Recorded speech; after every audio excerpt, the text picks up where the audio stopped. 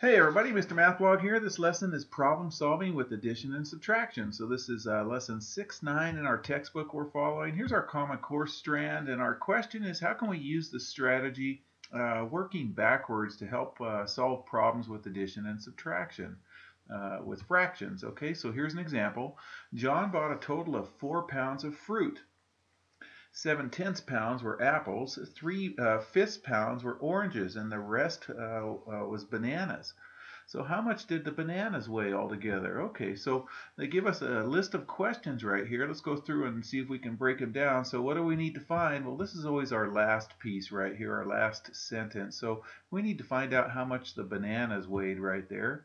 Okay, so what information will we use? Well, we need to use the weight of the apples and the weight of the oranges, and then what we're going to do, and the total weight of all the fruit. Okay, and then how are we going to use this? Well, in this lesson we're going to work backwards by starting with the weight of the apples and the oranges, and then subtract those from the weight to find out how much is left. And this is how they do that. So addition and subtraction are inverse operations of each other. So by working backwards and using the same numbers, one operation undoes the other operation. So here we go. We're going to write an equation right here. So the weights of the apples plus the weight of the oranges plus the bananas is going to equal the total weight of all the fruit. And they told us the total weight of all the fruit was 4 pounds. Okay, so the apples weighed 7/10 and the oranges weighed 3/5 of a pound. And now we're going to go ahead and work backwards. So what we're going to do is take the total weight and we're going to subtract off the apples and then subtract off the oranges, and that'll give us the leftover weight, which is going to be the bananas right there. Okay, so let's go ahead and plug those numbers in right there, and let's just slide that up right there.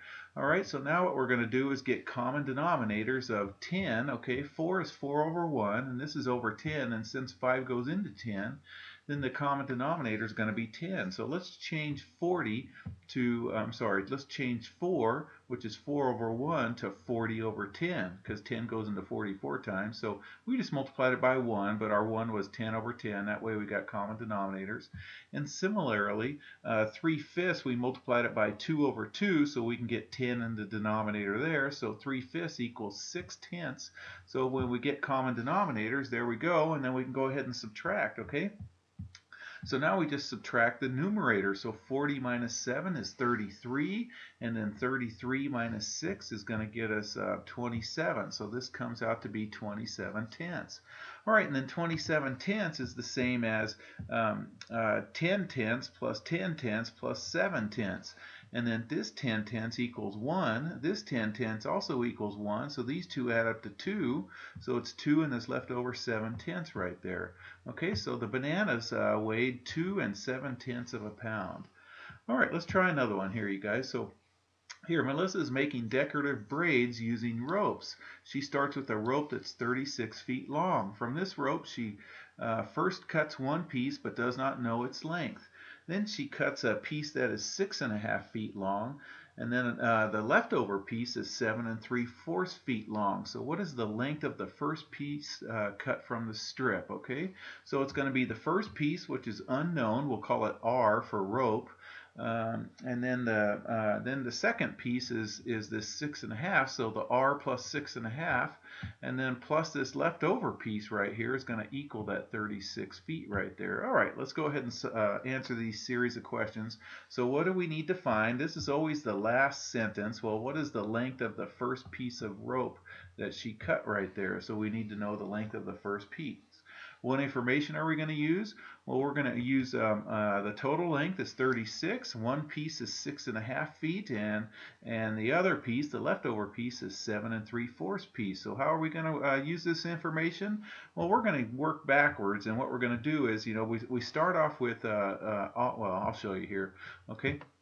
So here we go. So the length of the first piece of rope, and we'll just call it R, plus the length of the second piece, plus the leftover piece, and it totals 36. So now we'll work backwards. Okay, so our working backwards is going to be, whoops, I went a little bit too fast. My finger got carried away. I was pressing too fast here. So the total length is 36, and we'll take off the second piece, and then we'll take off the leftover piece. So that's what goes in right there. All right, and then we'll go ahead and get common denominators right here. Well, let's just subtract these two guys right here, okay? 36 is the same as 35 plus 1, but our 1 is going to be 2 over 2, so we can subtract off 1 over 2 right here, okay? So now it's 35 and 2 over 2 minus 6 and 1 over 2, so 35 minus 6 is going to be 29. Okay, and then 2 over 2 minus 1 over 2 is going to be 1 over 2. So those first two give us 29.5.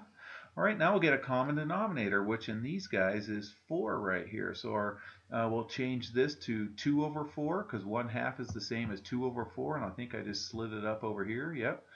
Okay, and then so now what we're going to do is use that same trick right here. So 29 and 2 over 4, because we can't subtract 2 over 4 minus 3 over 4.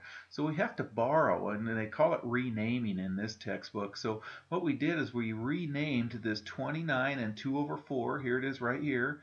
It's equal to 28 plus 4 over 4. So there's my 29 right there, because this is 1. Plus 2 over 4. Okay, so we just add the 4 over 4 plus 2 over 4 gives us 6 over 4. Okay, so 29 and 2 over 4 is the same as 28 and 6 over 4. Remember the trick. When you borrow from this guy, you just change the numerator, and the numerator is the sum of these two, 4 plus 2, so it's 6 right there. All right, let's go back up here. So now we can subtract them now. So 6 over 4 minus 3 over 4 is 3 over 4, and 28 minus that 7 is 21. So 21 and 3 over 4, okay? All right, always answer the question. So the length of the first piece cut was going to be 21 and 3/4 of a foot right there, 21 and 3/4 feet. All right, you guys, I hope that makes sense, and take care. I hope you're having a great year, you guys.